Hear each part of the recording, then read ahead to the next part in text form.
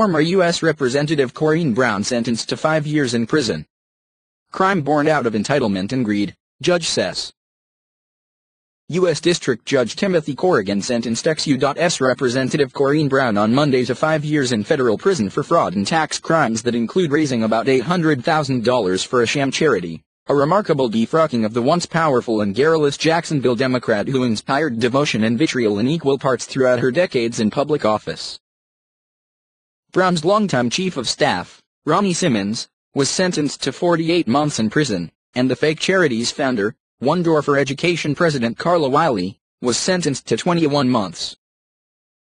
The trio fractured under the weight of the prolonged federal investigation and trial. Wiley and Simmons were once lovers, and Brown has said she loved Simmons like a son. In court, they were all on different sides. Brown's defense lawyer argued at trial the aging congresswoman was the unwitting victim of her charming and manipulative chief of staff. Corrigan largely rejected that defense and rebuked the actions and motives of the three defendants. All three, he said, were knowing participants in a shameless conspiracy to bilk wealthy donors out of money by using a fake charity that purported to help needy kids. This was a crime born out of entitlement and greed committed to ensure a lifestyle that was beyond their means, Corrigan said. Ms. Brown was personally responsible for all or nearly all of the $833,000 that flowed into One Door because, without her clout, donors would not have given to One Door. Even if she did not know how all the money was being used, there was never any intent that the bulk of the money would be used for charitable purposes.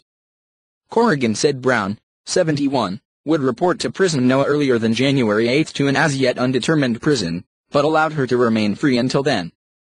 The Bureau of Prisons will decide the date she must surrender to authorities.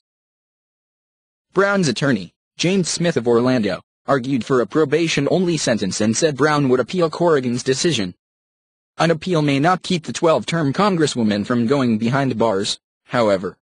Federal rules say Brown should begin serving her time while the appeal is pending unless the judge finds the defense is raising substantial issues that are likely to result in a new trial or a sentence shorter than the time he'll need to decide the appeal. Under federal sentencing rules, Brown will have to complete 85% of her sentence before being eligible for release. A federal report in March said that the roughly 4,100 convicts released after serving fraud sentences completed about 88% of their sentences. Corrigan made it clear that Brown's decision to take the stand in her own defense and to occasionally speak out publicly to criticize the prosecutors was at best unhelpful to her cause.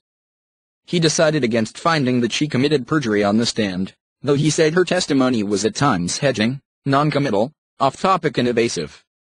That decision slightly reduced the guidelines Corrigan used to sentence her. Corrigan criticized as beyond the pale some of the remarks Brown made to the media during the run-up to her trial, especially her reprehensible statement implying that the FBI might have been able to prevent the Pulse nightclub shooting in Orlando if it wasn't preoccupied with investigating her. The judge's strongest language was saved to describe Brown's fraud and tax crimes. Corrigan was especially taken aback by an instance in which Brown claimed she had donated money to One Door so she could write off more charitable contributions on her tax forms. Brazen barely describes it, he said. Brown showed no visible reaction as she was sentenced. The courtroom was packed with many of her supporters, including former Mayor Alvin Brown, City Council members Joyce Morgan and Reggie Brown and Bishop Rudolph McKissick Sr., the pastor emeritus at Bethel Baptist Church. The often outspoken Brown climbed into the back seat of a black Mercedes without saying a word, a handful of people cheering her as the car pulled onto Monroe Street.